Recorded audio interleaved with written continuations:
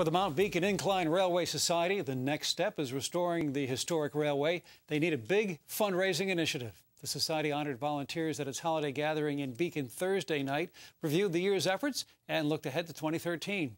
The mission of the group: restore the 1902 funicular or cable-operated railway that carried visitors up and back down the very steep side of Mount Beacon. Atop the mountain during the day, they'd stroll about, visit the hotel or casino. For the future, promoters say the railway would provide hikers with access to miles of mountaintop trails, and Americans with limited mobility would have access to the scenic views and a rare mountaintop experience as well. This year, the Society developed site plans with the property's owner, Scenic Hudson.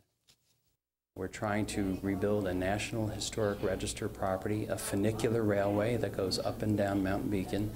It'll cost about $20 million to rebuild, but that reconstruction will generate 480 jobs in the Mid-Hudson Valley, and it will generate $30 million of economic activity annually.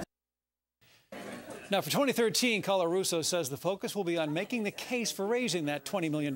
He says the Society has hired top-notch fundraising consultants to help with this critical part of the railway restoration. Moving forward, the main focus of the Incline Society is to increase its organizational capacity, particularly in the area of development and fundraising. There are so many worthy charities in the region that people donate to, and we have to make a powerful case for support to people so that they understand the benefits, both economic and cultural, that this National Historic Register property can deliver once it's restored.